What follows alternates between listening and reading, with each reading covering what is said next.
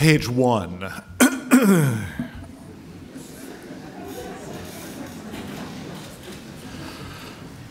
"Oh, pussycat, I'm so glad to hear your voice," the girl's mother said on the telephone. "My body is betraying me again. Sometimes I think my life is nothing but one long process of bodily betrayal." "Isn't that everybody's life?" the girl Pip said. She'd taken to calling her mother midway through her lunch break at Renewable Solutions. It brought her some relief from the feeling that she wasn't suited for her job, that she had a job that nobody could be suited for, or that she was a person unsuited for any kind of job. And then after 20 minutes, she could honestly say that she needed to get back to work. "My left eyelid is drooping," her mother explained. "It's like there's a weight on it that's pulling it down, like a tiny fisherman's sinker or something." "Right now?" "Off and on. I'm wondering if it might be Bell's palsy." "Whatever Bell's palsy is, I'm sure you don't have it." "If you don't even know what it is, pussycat, how can you be so sure?" "I don't know, because you didn't have Graves' disease, hyperthyroidism, melanoma?" It wasn't as if Pip felt good about making fun of her mother, but their dealings were all tainted by moral hazard, a useful phrase she'd learned in college economics. She was like a bank too big in her mother's economy to fail, an employee too indispensable to be fired for bad attitude. Some of her friends in Oakland also had problematic parents, but they still managed to speak to them daily without undue weirdnesses transpiring, because even the most problematic of them had resources that consisted of more than just their single offspring. Pip was it, as far as her own mother was concerned. "Well, I don't think I can go to work today," her mother said. "My endeavor is the only thing that makes that job survivable, and I can't connect with the endeavor when there's an invisible fisherman's sinker pulling on my eyelid."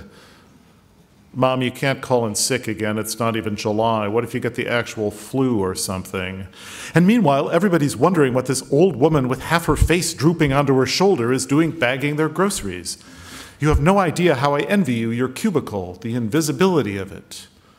"Let's not romanticize the cubicle," Pip said. "This is the terrible thing about bodies. They're so visible, so visible."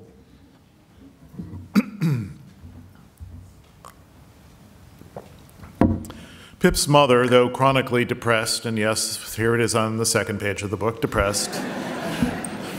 Pip's mother, though chronically depressed, wasn't crazy.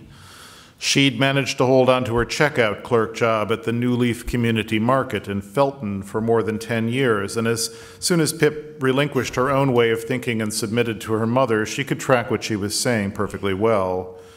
The only decoration on the gray segments of her cubicle was a bumper sticker, "At least the war on the environment is going well." Her colleagues' cubicles were covered with photos and clippings, but Pip herself understood the attraction of invisibility. Also, she expected to be fired any month now, so why settle in? "Have you given any thought to how you want to not celebrate your not birthday?" she asked her mother. "Frankly, I'd like to stay in bed all day with the covers over my head. I don't need a not birthday to remind me that I'm getting older. My eyelid is doing a very good job of that already." "Why don't I make you a cake and I'll come down and we can eat it? You sound sort of more depressed than usual." "I'm not depressed when I see you." "Ha, too bad I'm not available in pill form. Could you handle a cake made with stevia?" "I don't know, stevia does something funny to the chemistry of my mouth. There's no fooling a taste bud in my experience."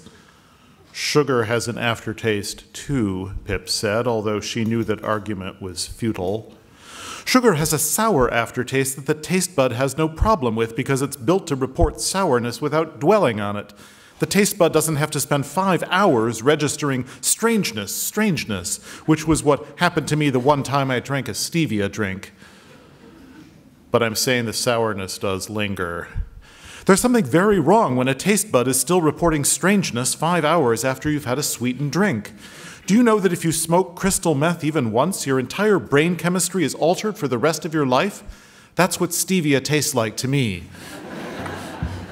"I'm not sitting here puffing on a meth stem, if that's what you're trying to say."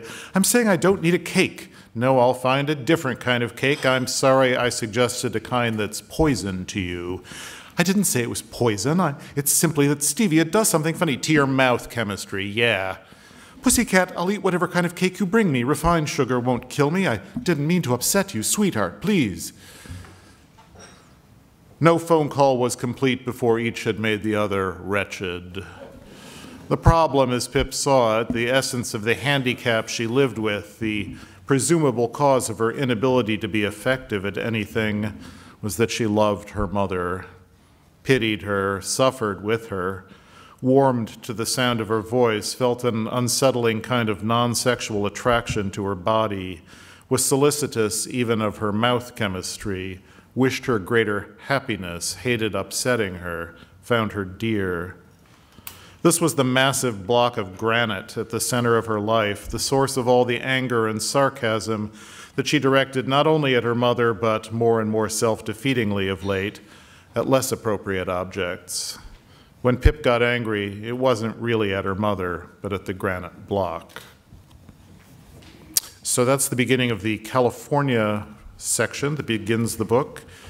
There's an East German section, which we will skip.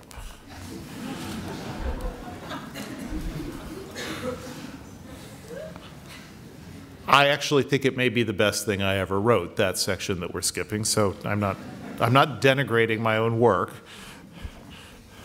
The third section takes place substantially in Texas, Amarillo, where one of the other main characters, a journalist named Laila Helou, Lebanese American, has gone to investigate a missing nuclear weapon. She goes to a little town to talk to a woman named Felicia Babcock, who works at a drive-in burger place. Just a little bit of this.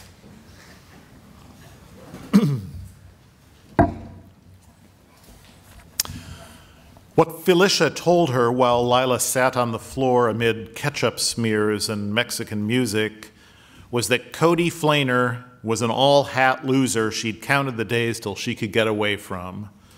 Between his fine ass and his soft eyes and his droopy little puppy eyelashes, she hadn't been able to resist getting in the sack with him, but she swore to Lila that she'd never meant for him to leave his wife and kids. He'd surprised her with that, and then for a while she was stuck with him. All she'd wanted was a good time, and here she'd wrecked people's lives. She felt bad about it, and so she lived with Cody for 6 whole months. You stayed with him because you felt guilty, Lila said. Kind of, that and free rent and lack of immediate other options. You know, I did the same thing when I was your age, wrecked a marriage. Maybe if it can be wrecked, it ought to be wrecked. There are different schools of thought on that. So how long do you stick around, or did you not even feel guilty? That's the thing, Lila smiled. I'm still married to him. Well, that's a happy ending. Safe to say there's been some guilt along the way. You know, you seem okay to me. I never met a reporter before. You're not what I expected. That's because I'm freaking good at getting people to open up, Lila thought. Felicia interrupted herself to serve a carload of teenagers and then to scold her co-workers. Hey fellas, no quiero la música, menos laudo, por favor? That Cody was the best thing that ever happened to Felicia was a conviction of his that she did not reciprocate. The more he tried to impress her, the less impressed she got. He picked a bar fight in her presence to show her how well he could take getting the crap beaten out of him. His wife, the baboon face, hadn't managed to get his wages garnished for child support. Count on big government to screw things up. And he bought Felicia piles of bling and other stuff, including a brand new iPad, to impress her. The whole idea behind his July 4th surprise was to impress her. She knew that he worked at the bomb plant and had the most boring of all the jobs there. He could jaw for hours about variable yields and bunker busters and kilotonnage, making himself out to be personally responsible for keeping the nation safe. She finally got fed up and told him the truth, namely that he was a nobody, and she wasn't impressed with these bombs that he didn't actually have anything to do with. She hurt his feelings, but she didn't care. She'd already exchanged meaningful eye contact with his friend Kyle, who lived over in Pampa.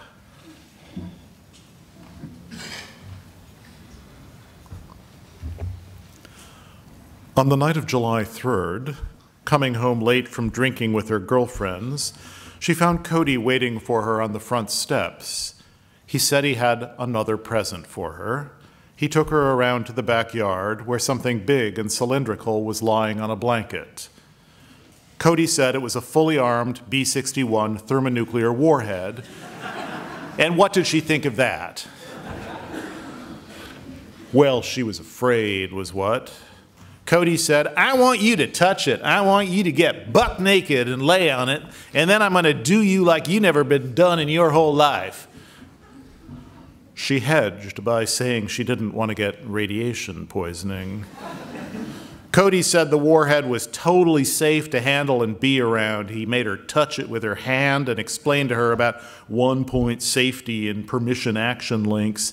It was the usual all-hat routine, talking about stuff he didn't really understand and had nothing to do with, except that this time there was an actual thermonuclear warhead on a blanket in his yard.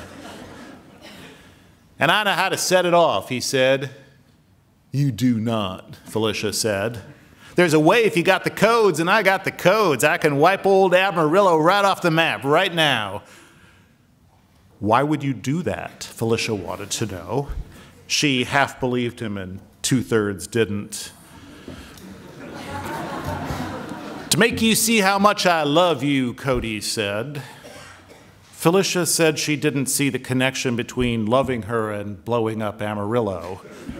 She thought that conceivably by saying this, by buying time, she was saving tens of thousands of innocent Amarillo lives, her own not least among them. She was listening out of one ear for police sirens. Cody then assured her that he wasn't going to do it. He just wanted her to know that he could do it. He, Cody Flaner. He wanted her to feel the kind of power he had at his disposal. He wanted her to take off all her clothes and put her arms around the bomb and stick her little tail up in the air for him. Didn't the bomb's terrible, dangerous power make her want that? It did, actually, when he put it like that. She went ahead and did what he'd said, and they hadn't had such a good time since before he'd surprised her by moving out on his wife. To be that close to so much potential death and devastation, to have her sweaty skin against the cool skin of a death bomb, to imagine the whole city going up in a mushroom cloud when she orgasmed, it was pretty great, she had to say. At the same time, it was obviously a one-night-only thing. Either Cody would be hauled off to jail or he'd have to take the B-61 back to where it belonged.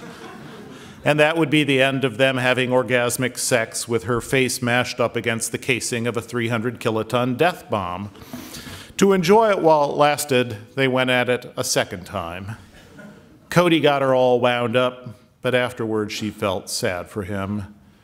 He wasn't very bright, and she'd already made up her mind to go with Kyle. First-person narrative lands about two-thirds of the way through the book. Oh, there was something I wanted to say about this. It's set in the 90s, pre-cell phone. My affair with Annabelle had begun as soon as our divorce decree came through. In exchange for stipulating that I'd abandoned her, abandonment being one of the few grounds for divorce that New York state law recognized, and the one that Annabelle felt best captured the wrong she'd suffered, I'd been permitted to reclaim our valuable rent-controlled tenement in East Harlem while Annabelle went off to live by herself in the woods of New Jersey. Since there could be no talk of inflicting Manhattan on her, I had to take the bus across 125th Street and the subway up to 168th, followed by a much longer and invariably nauseating bus ride over the Hudson and out through increasingly raw developments to the hills northwest of Netkong. I'd made this trip twice in February, twice in March, and once in April. On the last Saturday in May, my phone rang around 7 in the morning, not long after I'd gone to bed drunk. I answered it only to stop the ringing. "Oh," Annabelle said, "I thought I was going to get your machine." "I'll hang up and you can leave a message," I said. "No, this is only going to be 30 seconds. I swear I will not get drawn in again." "Annabelle, I just wanted to say that I reject your version of us. I utterly reject it. That's my message." "Couldn't you have rejected my version by just never calling me again?" "I'm not getting drawn in," she said, "but I know the way you operate. You interpret silence as capitulation." "You don't remember me promising I'd never interpret your silence that way the very last time we spoke." "I'm hanging up now," she said, "but at least be honest, Tom, and admit that your promise was a low trick, a way of having the last word." I laid the phone on my mattress next to my ear and mouth. Are we at the point yet where I get blamed for this conversation lasting more than 30 seconds, or do I still have that to look forward to? "No, I'm hanging up," she said. "I wanted to say for the record that you're completely wrong about us. But that's all. So, I'm going to hang up." "Okay then, goodbye." But she could never hang up, and I could never bear to do it for her. "I'm not blaming you," she said. "You did consume my youth and then abandon me, but I know you're not responsible for my happiness out here. Although, in fact, I'm having a good time and things are going pretty well, unbelievable as it may sound to a person who considers me, quote, unequipped to deal with the, quote, real world." "Consumed my youth and then abandoned me," I quoted back. "But this is not a provocation. You just wanted to leave a 30-second message." "Which I would have done, but you reacted." "I reacted, Annabelle. Do I need to point this out? I reacted to your picking up a telephone and dialing my number." "Right, I know, because I'm so needy, right? I'm so pathetically needy." I couldn't have named one instant of happiness or ease from our previous togetherness binge 4 weeks earlier. I emerged from these binges feeling bruised and harrowed, with worrisome bomb craters in my memory, but also a vague, sick craving for a do-over. "Look," I said, "do you want to get together? Do you want me to come out? Is that why you called?" "No, I do not want to get together. I want to hang up the phone. If you would please just let me." Usually in the past, though, when you've called, I said, you've started out saying you didn't want to get together, and then after a couple of hours on the phone, it's come out that you did actually all along underneath want to get together. "If you want to come out and see me," she said, "you should have the decency to say so in so many words.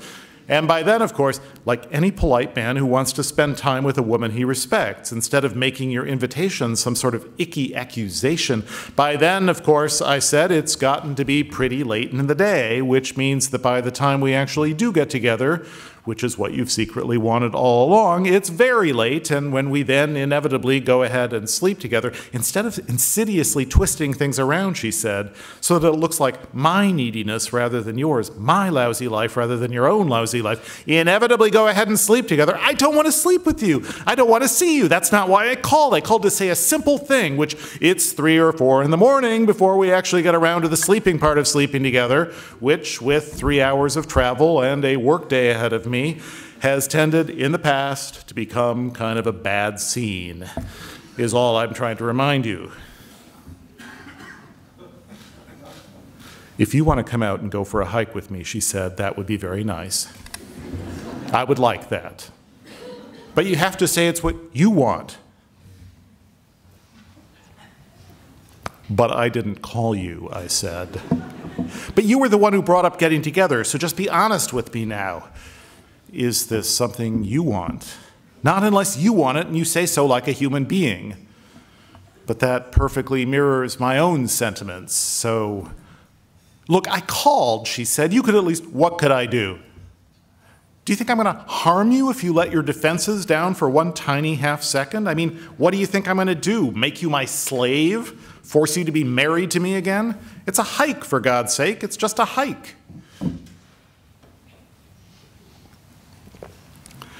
Simply to avoid the 2-hour version of this conversation, wherein Party A tried to prove that Party B had made the fatal statement that prolonged the conversation in the first place, and Party B challenged Party A's version of events, and this in turn, there being no actual transcript, compelled Party A to reconstruct from memory the conversation's overture, and Party B to offer a reconstruction that differed from Party A's in certain crucial respects, which then necessitated a time-devouring joint effort to collate and reconcile the two reconstructions. I agreed to go out to New Jersey and take a hike. Thank you very much.